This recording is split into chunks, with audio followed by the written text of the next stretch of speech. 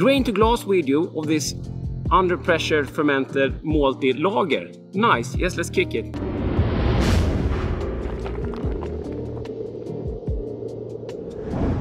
I'm Dr. Hans, this is Dr. Hans Brewery. Well, this is a beer, but my channel about beer and home brewing.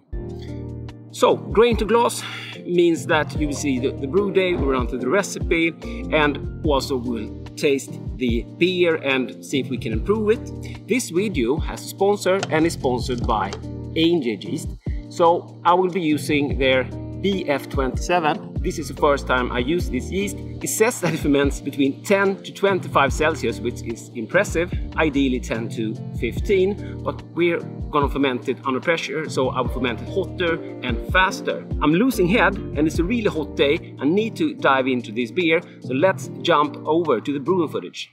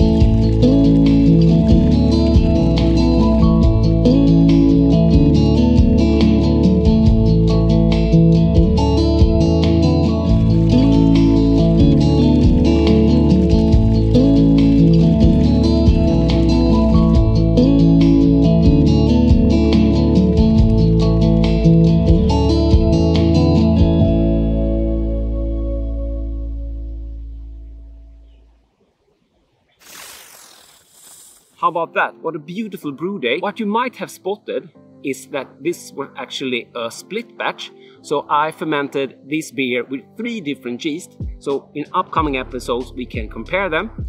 I fermented with BF27. I fermented with Saftlager W3470, and Engine Yeast claims that BF27 is similar to the Saaz Lager W3470. And the third yeast I used was Diamond Lager from Lallemand.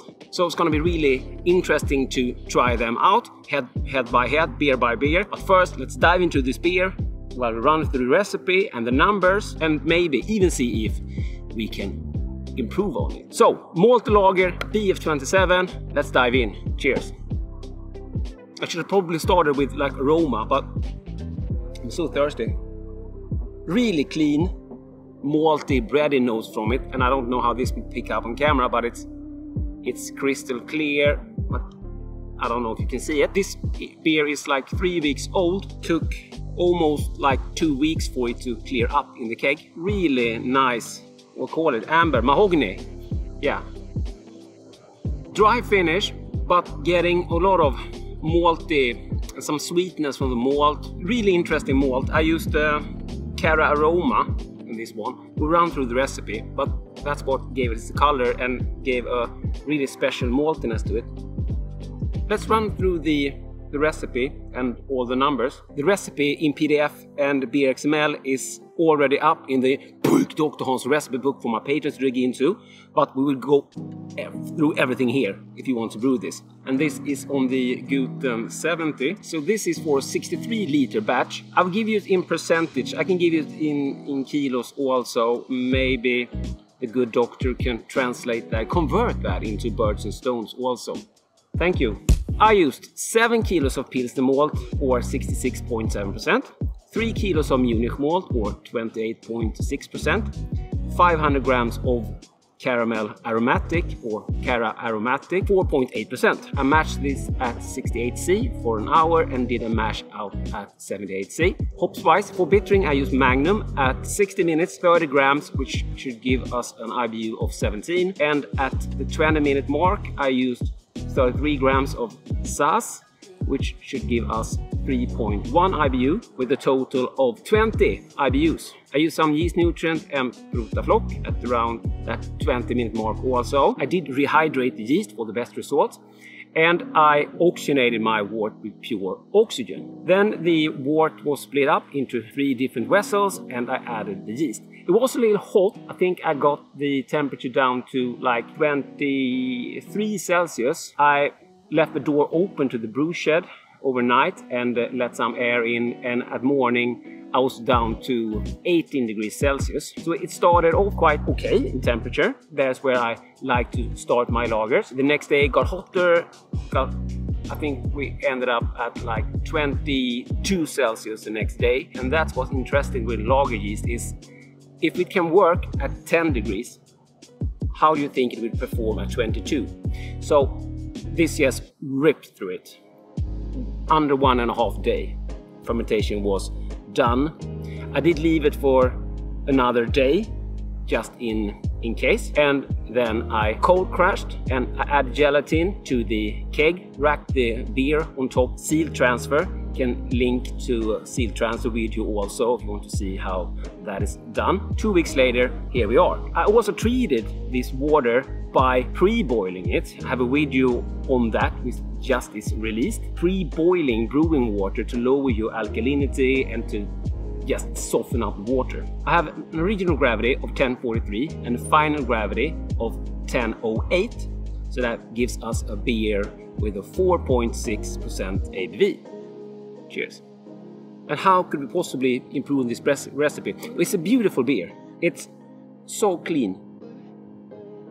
Really tasty, but it's not an easy drinking beer. I think I overdid it with the Cara Aromatic. Maybe I should have used half the amount.